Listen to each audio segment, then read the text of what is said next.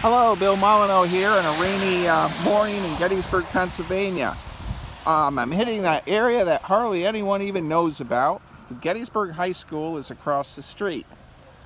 The Lutheran Retirement Village is here, and this is Old Business Route 15. But we are on an untraveled park road of Jones's Artillery Battalion. And what's neat about this is it's in a residential district, and we're going to go take a look at it.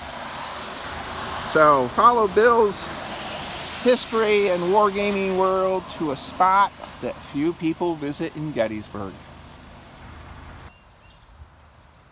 So as I travel up this little lane, and this is over in the first day's battlefield across from the high school, we have 10-pounder Parrots, a battery of them.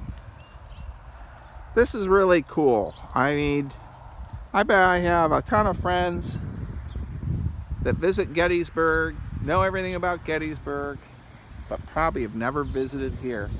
And you know what? How cool would it be to live in that house, and in your backyard you have a battery of 10-pounder Parrots? Hey, let's go further up the street, see what's up there. Wow. Stick with Bill Molyneux and his history world. We have our 10-pounder. Oh wait, it's brass. It's a 12-pounder. 12-pounder Napoleon smoothbore. And this battery consisted of Garber's battery, 4 12-pounder Napoleons. And look at that.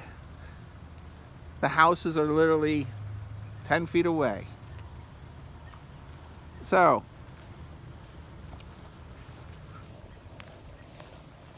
little known fact, good friend Jim Shaw, who paints 99% of all my figures, he actually lives in the street right across from that house there, which is, we're not going to go through the backyard to get to his house to visit him.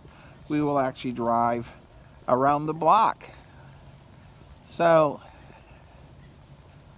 here we have 3-inch rifles. The basic Civil War world of the 3 main cannons. You have, of course, your 12-pounder Napoleons, which are bluish green or brass if they've been cleaned. The 3-inch rifle, which looks sort of like a soda bottle, and the breech. And then your 10-pounder Parrot, which has the reinforced band around it. And Chris at VA Travels, who has a Superior YouTube channel, he talked about my talk on cannons from my Gettysburg East Cavalry Battlefield video. Well,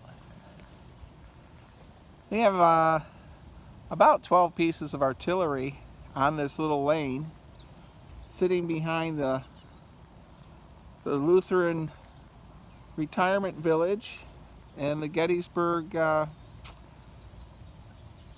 area here, and also the Gettysburg High School across the street.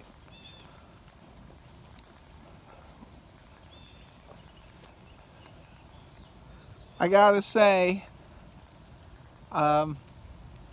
this is a spot probably very few people visit.